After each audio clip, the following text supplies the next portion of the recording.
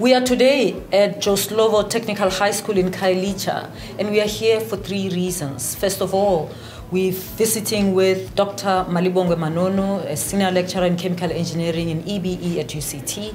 He completed his matric right here at Slovo Technical High School. And it's good for us to come back with him at the high school where he sat and completed matric, for the learners to know that it is possible for them to achieve everything that he has achieved and even more.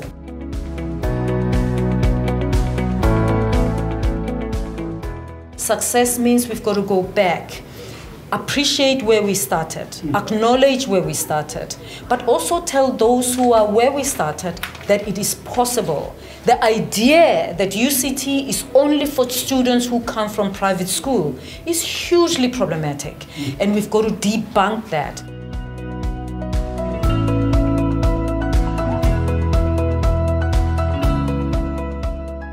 Hi, my name is Malibongwe Manono.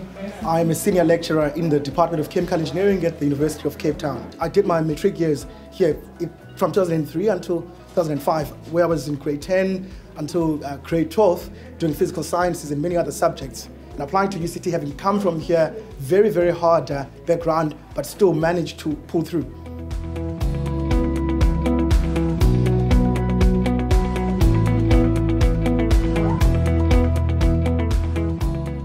I think this event is going to uplift the spirits of the learners to take education seriously, and it's going to be a highlight to them, this event, because some of our learners, they don't have those ambitions and they don't have a clue of the tertiary institution.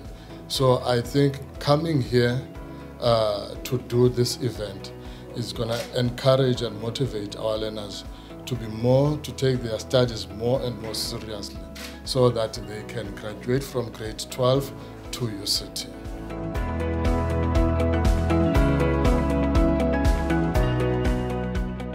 We're launching a t-shirt, Future UCT Graduate. And there's a good reason. The t-shirt says Future UCT Graduate. The reason is we are not all about recruiting UCT students. We are not focused on getting students to be future UCT students. We want them to be future UCT graduates.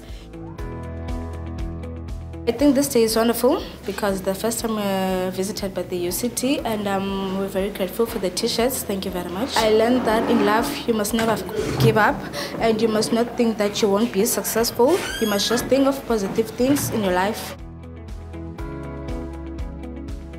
The event today was very important to me because it inspired me to dream ahead and to be something important in life. And I really want to be a dermatologist, and they have really inspired me to be that, because I thought it was really hard, and now I can see that anything is possible if I just work hard and focus on my studies.